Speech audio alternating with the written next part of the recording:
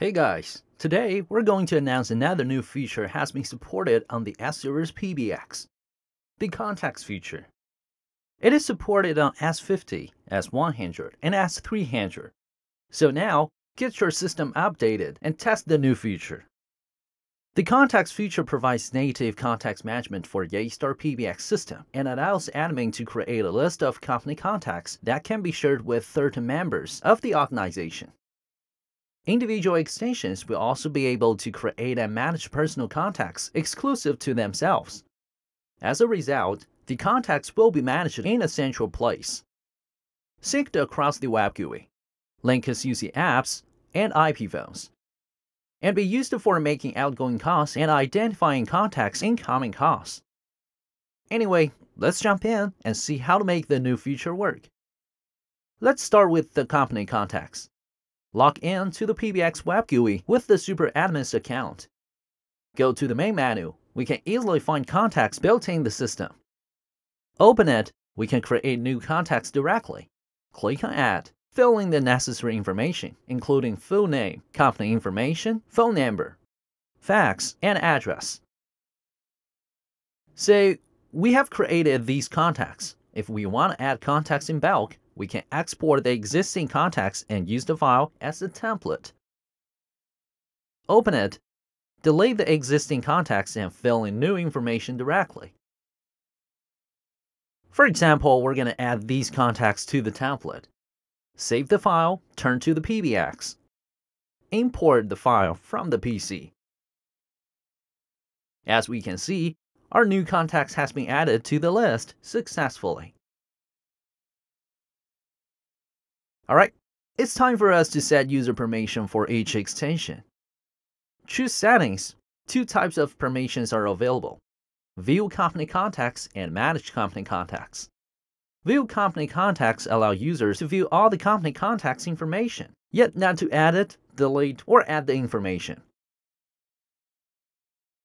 While Manage Company Contacts allow users to view, edit, delete, and add all the contacts information.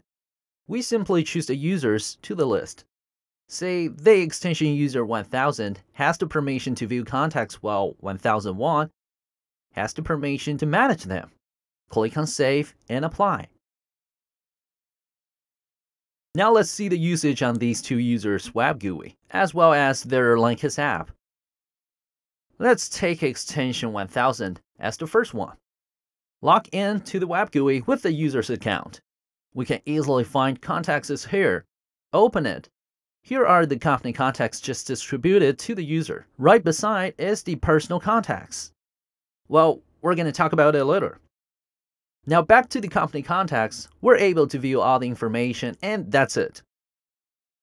Open the Linkous mobile client, tap Directory.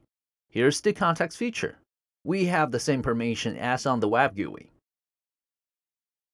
Well, how about the extension 1001? Log in to the PBX with the user's account, same as Euro. Open this part. We can actually do something more than just view. Except for viewing the information, we can also edit and delete the existing contact or add a new contact, as the super administrator does. As for the Linkous, the permissions are the same. View, manage the existing contacts, and add a new company contact to the list. Alright, enough talk about the company contacts. Let's turn to the personal contacts. Log in again with the extension 1001's account. We can add new contacts in the same way, creating one by one or exporting a template to add in bulk. All the contacts here will be visible only to this user. Say we have created these contacts. Open Linkous, we can see the personal contacts as well as the company contacts. We can distinguish them by their different icons. Operation on the Linkous is the same as the user's web GUI. We can manage the existing ones and create a new one. And actually, we have two more custom settings. Log in with the super admin's account. Go to Contacts. Choose Settings. Right over here, we can set the caller ID match pattern. Exact match means the contact's name will be displayed on phones only when the incoming caller ID is matched exactly the same as the information on the PBX, while the fuzzy match will only match the last few digits of the incoming caller ID. We recommend the fuzzy match for you, absolutely. The priority of the name display is also customizable. Alright, finish all the settings. Let's check the effects. Choose a contact to call out directly. When an existing contact makes an incoming call, the contact's name is displayed. Alright guys, guess that was all we have for today's video. Why don't you just have a try with your Linkus mobile client, see what's happening. Anyway, here's a link for Linkus downloading. By the way, Linkus desktop client will support the contacts feature in April, and IP phone will support it in June. Stay tuned. Hope you guys will enjoy this contacts feature for your business collaboration, and don't forget to subscribe if you're not already. Get more details? Check our document center. I will see you guys in the next one.